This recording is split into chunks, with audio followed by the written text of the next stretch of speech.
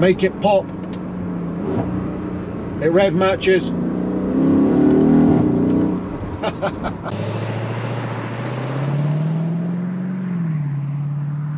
Hello everybody, what's happening? My name's Neil, welcome along to Midlife Motors, and yes, the title is correct. This car is now 8 years old. Longest I've ever owned a car, to be honest with you. And I thought today, as is the YouTube way, let's go and find 5 things we like and 5 things we dislike after having had the car for a fair period of time now.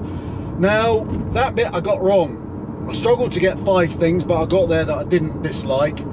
The 5 things I do like, I think it's nearer 10. We're going to do this on the way to a station, to a railway station called Weems Bay. It's quite famous, quite, I wouldn't say popular is the right word, but it's just won this year in 2023 British Station of the Year. Oof.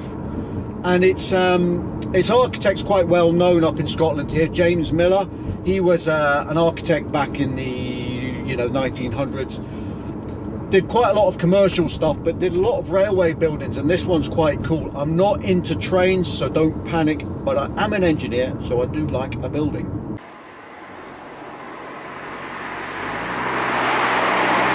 One of the things I love is dropping it down a few gears. We're in second. The sheer acceleration of this car, even in today's and it auto blipping coming down the gearbox. You've got to love that. You never tire that. I've got goosebumps. You never tire of that. Leads me on to the second thing. The speed of this car, even like I say in today's day and age, is massive. But the brakes, they fitted this car with superb brakes. They're very strong, very easy to modulate, great pedal, no wear in the 8 years, still on the original discs and pads. Just brilliant, absolutely brilliant. And because, let's put it in manual mode, there's nothing in front of us. We'll go from third this time because second gear spun up the wheels.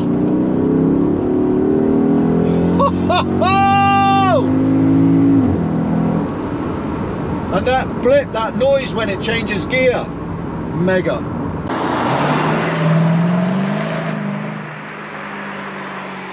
Okay, calm down. So the gearbox, I like the gearbox. Now, the gearbox is also in my disc lights, and we'll do that at the end of the video. We'll run through the disc lights at the end of the video. But one of the reasons I like the gearbox is because it is quite old-fashioned. It's a single clutch, a torque converter, which means when you're going around town, there's none of that double clutch, you know, all these PDK DSGs that are meant to be the greatest thing since sliced bread. Yeah, they're great when they're on it, but when you're just trying to poodle around, they're hesitant, they're jerky, they're just kind of rubbish.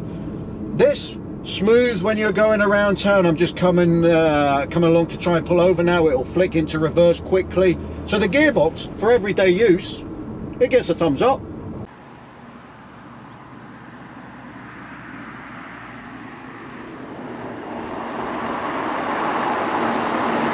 I do like the fact that although it's a convertible, it's a hard roof. There's just something about a soft top that is a soft top that just doesn't work for me. It never feels, with the roof up, which is, I'll be honest, a lot of the time, it never feels anything other than you've got the roof down. You don't have the soundproofing, you don't have the quietness, you don't have the security. Yes, I like that. Whilst we're just driving along here pretty sedately, nice view. The roads are just had a massive downpour, I'm being careful. I suppose a sensible reason why I like this car, and it's financial really. I mean, when I bought this car, it was the end of production run, so I got a massive discount on it. I mean, I paid less for this car than a mega hot hatch would cost you these days. And it's been cheap to run. This car's, it's a bit of an indulgence for me, so if it was costing arms and legs to run, to maintain, then it would have to go, and it just hasn't. I mean, it's got such a low CO2 because we're in 4 cylinders just now because of the deactivation. It means it keeps the road tax down. I think it's less than £300 still. It gets reasonable miles per gallon. It's not expensive to service. And value wise, in terms of depreciation, it seems to have hit a level where it's just staying. So the future values of this car are kind of I wouldn't say guaranteed, but known. So yeah, financially this car doesn't hurt.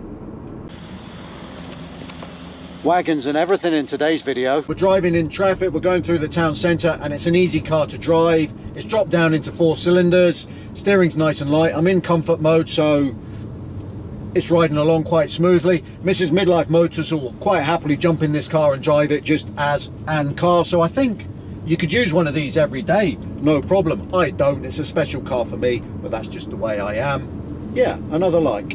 It does handle quite well. It's got quite numb steering at the sort of straight on, but as the steering loads up, the feedback gets better. That's good. I do also like the looks of this car, and when we get out we'll maybe have a quick look around the outside, but I mean from a sort of a discreet point of view. It's got a lot of performance, it packs a lot of punch, but it doesn't scream and shout about it. The people that know give you a nod, the ones that don't know, you can just carry on and glide by. And in my advancing years, as I've said before, I kind of like a car like that. I don't want big spoilers and big alloys, and it will be quiet when you want it to be quiet. It's even doing stop start just now. It's got a really sharp front end. It must have quite a quick steering rack, and it turns in. You'll always put the nose in this car where you want it. You'll maybe have to mess around and catch the rear, but that's okay. I prefer that to a car that's going to wash wide. Another big plus for me anyway. My driving style suits. We talked about value before and money and costs, and I think we have to go over that again, because it is something that always, whenever I think about changing this car, I think, but how much am I going to have to spend to get this performance, all this kit, and it's got everything in this car, and just be a little bit more modern? It's not a few thousands of pounds, it's 10, 20, 30, 40, 50,000 pounds to get a Cayman or a Boxster with this level of performance and this level of equipment. In today's money, it's going to be 80,000 pounds, which is just, well, it's mad. It's always quite nice to have a destination when you're going out for a drive, and today's no different. We've arrived in Weems Bay. Over this shoulder you'll probably just be able to make out the station, and we'll go and have a look at that.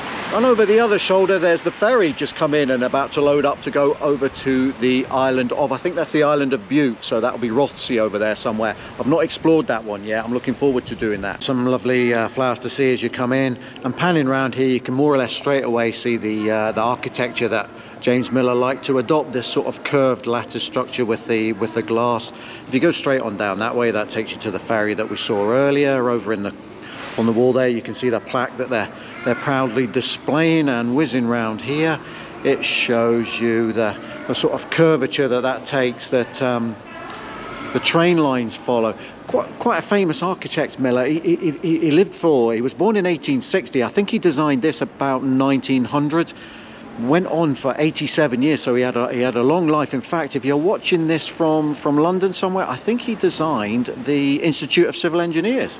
Heading back now, that was a good pit stop, and I guess with this beautiful view beside us we better go through the negatives. Now, the main negative I'm going to cover in this car is one that not a lot of people say, but having lived with it, it's the weight. This car weighs 1,600 kilograms, which compared with a Boxster of the same era, or a 981 with a PDK gearbox, is about 250 kilos more. So you can imagine that makes a difference, and it does. The car masks the weight well. It uses power, sledgehammer kind of approach.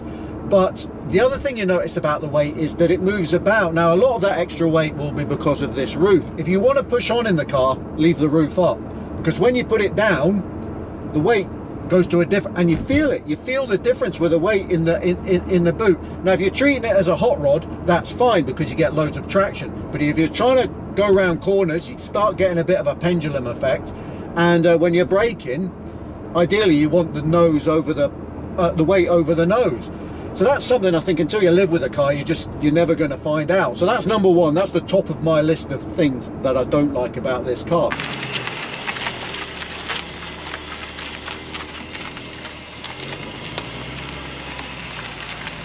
The second one, the gearbox. Now, we said that was a good thing, and it is when you're around town, very smooth. When you're out on the road, it does a twin clutch system would be better. There's no denying that. It does make the involvement a little bit more, because you need to predict, you need to watch your revs and predict when you need to shift, because you know it's going to be a bit slow. In an ideal world, yeah, that would be better.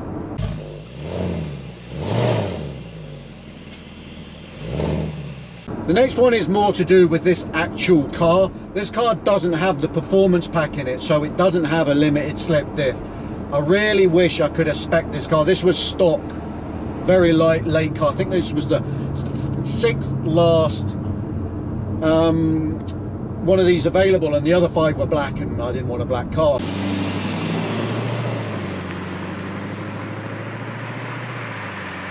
Ride, we need to come on to ride. Now I'm in comfort mode. I'm not on the greatest road ever, but it's by no means badly scarred, and the ride, even in comfort mode, is pretty firm. I won't lie to you. I think that is the weight reacting to the undulations as well, so you're getting a double whammy there. A long journey, the interior, the seats, lovely and comfy, but the ride can get a little bit tiresome.